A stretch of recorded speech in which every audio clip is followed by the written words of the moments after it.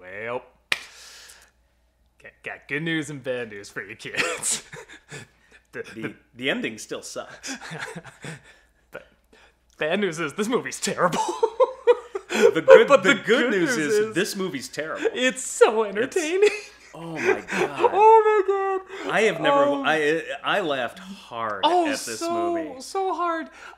Sometimes and I don't know if it's intentional. Yeah, sometimes for the Bill Hader stuff was intentional. A lot of it. Oh no, a lot of stuff. But a lot of the other stuff stuff where they get into the lore and stuff, and the movie gets so super self-serious. Like, no, the ancient tribes of this, the alien comes down, and then we have to put this, and it's like so serious, and the music is so trying to make it spooky. Like, oh, and I am just losing my shit. If you're like, dude, I love the miniseries, which I think most people have woken up, right? They're like, oh, hey, maybe it's a little corny. It's goofy. It's goofy fun. No, but super entertaining. I always said that. I always thought it was super entertaining. This just not scary or anything. This is not like the same ballpark. Just imagine like Michael Bay edited it. Imagine they gave like a ton of money. Well, the musical still score terrible has that effects. Michael Bay kind of feel. Lots of long it never drones shuts up. Yeah, but like, okay, so in the first one, I got mixed feelings about the first one. I think we both did, but we can agree.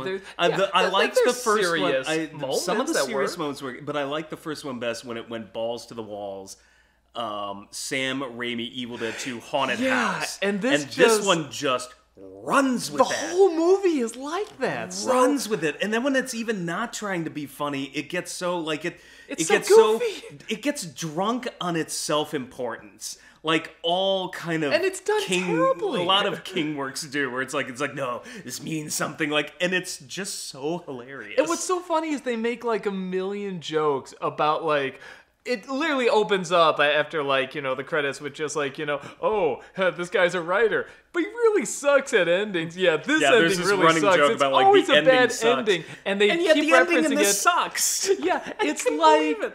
It's like actually sillier than it's the goofier than miniseries and the book. No amount of CGI budget could make this particular spider look through. It is so... Here's how you know it's bad. Here's how you know somebody took a look at what they got and went, oh, we're in trouble.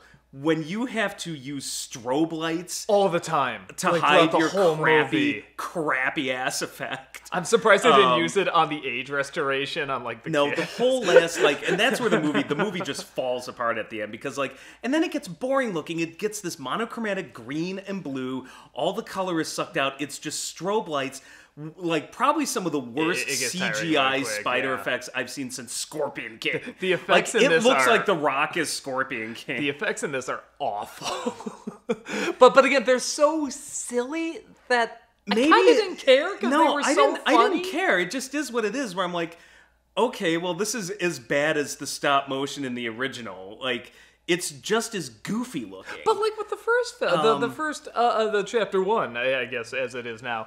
Like I said, I mean, we had issues, but it's like the effects were pretty decent. I mean, they were there's decent. times The where effects went way down. But these are just film. like. But it makes it more hilarious. Yeah, it just makes it so much more entertaining. All the Tamara and I were talking about this. All the ghosts or whatever visions had like these Sam Raimi ghoul faces. They're all kind of goofy like that. They have with these big smiles and these eyes going this way. I was laughing hardcore whenever they appeared and whenever they did some jump scare. None of the jump scares are scary. One is scary, involving a statue. And that one got me. I'm like, okay, I jumped. When you see what it is, how can you not laugh your ass off? Yeah, no. It is so funny. But that was the biggest surprise. I'm like, yeah, there were a few decent scares I thought in the first one. There's nothing really scary in this. Hardly at all. But it's weird. It's almost like they took the criticism we had of the first film, and it's like all the problems with the first film, they magnify times 10 with the editing and the pacing and some of the performances and stuff. But then they took the one element that we really loved, the haunted house scene, and they just made that the whole movie. Yeah. That's like the one thing they also magnified. When it sticks to that, it's funny. And it is a lot of fun. And even when it doesn't stick to that, it's unintentionally funny. It's so goofy. The only thing I didn't like, one, you could cut 25 minutes from this film. Oh, God. Easily. Yeah. God, is this movie stupid long. So that was a problem, and a lot of that was in the ending. It's a 4-act movie. When we got to and one of the those climax, where the fourth act feels. Yeah, when we got to the I was climax, like, I "Are we looked here at my already? watch. Wow!" And then it just keeps going. Yeah, and then I going looked at and my going. watch and realized, no, what I thought was going to be the climax. There's still 40 minutes of this movie left. Yeah, man, that's and where that's you a problem. feel it. Yeah. Bill Hader, I think, is the best thing in it because he's the only one that realizes he's in a kind of horror trashy comedy, like a dark an expensive comedy. B movie, an expensive B movie, and he treats it like that. Like he's got a few great acting moments where, like, oh no, he's reaching deep for emotion, but for the most part, he's like, oh no, like I'm gonna play this like I'm in a comedy because that's the only way you can do it, and he's great. Yeah, James McAvoy is just. He's James McAvoy. Like, he's one of those British actors like Christopher Plummer, Anthony Hopkins, where he could sleepwalk through a role and be fine. And he does that here. I don't know. Just he wanted. He's pretty bad in that. That's his one. That's his one. Honestly, the performances I think are fine. Were great. But they never give a moment for them to really shine because it's and always on to the next thing. Same, it never takes It's kind of the same problem with the miniseries, though. I felt like the performances are good, but they still kind of feel a bit like... The kids felt more real, and these people feel like caricatures of those kids. Yeah. Oh, and when the kids come back in this, it's like, oh man, you're missing whole the kids. shtick is just to touch her mouth and go, like that's like half her performance, and a lot of them have that one thing where still a germaphobe. Yeah, the germaphobe, so germ. James McAvoy is basically Michael Keatoning it, where he's like sticks his eyebrow up. He's like, I don't know what's going on, and then he'll bring in the over stutter. other kids getting killed. Well, and here's something too that watching this film does not do any credit to the strengths of the book because it just points out more and more book like wasn't the great flaws to of it. begin with. No, well, I mean, So- I like the book fine. Again, kind of like the movies. I'm like, you gotta cut this in half. But And the ending sucks. Yeah, but one and the thing, kid stuff is the best. But that's what I was gonna say. Why even have the adults? Because you're essentially just doing the exact same thing again. Like in all versions of the story, and Because that's what this one made me realize. If the book wasn't that long, You're I just doing couldn't the use same it as a thing. doorstop. But that's what this one really made me realize. I'm like, yeah, why did we even have the stuff with the adults? Because they just go back and learn like the exact same lessons, except now it's like their childhood of their fears. It's what they're afraid of. And then it just comes down, it's like Stephen King wrote the original Fetch Quest. He should have written video games, because that's all the middle part of this movie is. You need to find these things. Go fetch them. Well, that I'm trying to remember if that was in the book at all, because I don't remember trying to fetch stuff. All the lore stuff was in there. I thought they had to remember tried to things. make it work. Maybe they were reworking it, but it's no. Remember, there's remembering. They had to remember things. Maybe they don't tap this into. Maybe this they turned into for a as Fetch long Quest, as this then. movie is. There's so many things that could have tapped into, and they don't. They just make it a silly, goofy haunted house and movie. And it kind of works.